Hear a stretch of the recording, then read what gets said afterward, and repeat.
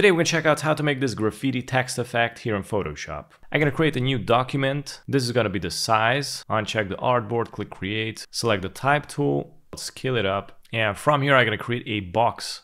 I'm going to select the rectangle, create a rectangle around the text. Press and hold Control, click on the text thumbnail here, click on it, it's going to highlight the text. Go to select, invert, and click on the rectangle. Let's select the mask. Now it's going to mask it, uncheck the text. Now I'm going to cut the letters in pieces, so it's going to recreate that stencil text effect. I'm going to go and click on a new layer, select the marquee tool, create a rectangle like this.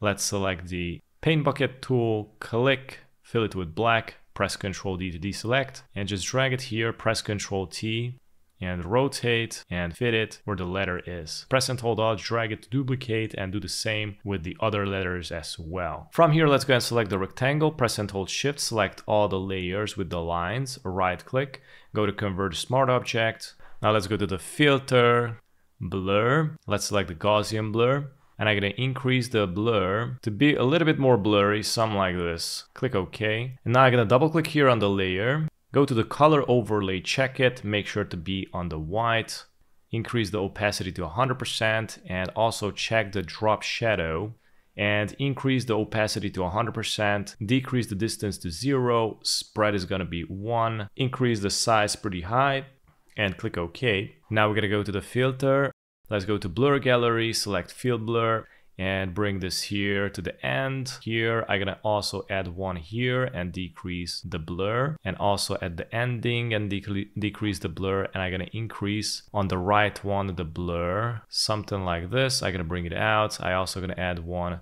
to the bottom, and it's gonna look something like this. Click OK. By the way, you can add some grain from the drop shadow. You can double click on the drop shadow here and increase the noise. Mine is on 2. You can increase it more, for example on 5, 6. Click OK. Let's go to the adjustments. I'm gonna select the level and increase the left side to add some contrast. And I'm gonna select all the layers in here, right click, convert to smart object. Let's go to the filter, click on noise, add noise. Make sure to check the monochrome and increase the amount. Click OK. Drag the layer to this little plus to duplicate.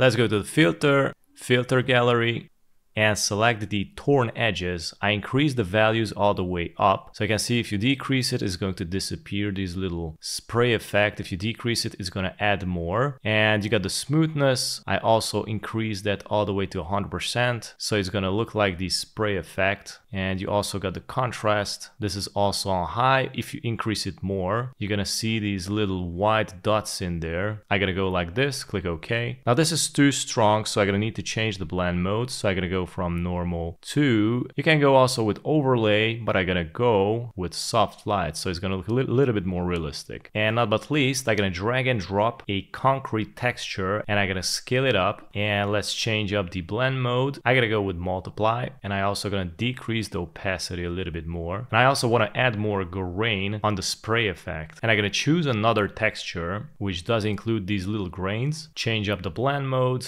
I'm gonna go with, you can check out linear dodge, light color, or even difference or exclusion. I'm gonna go with difference. And this is how you make this spray text effect here in Photoshop. Thanks for watching.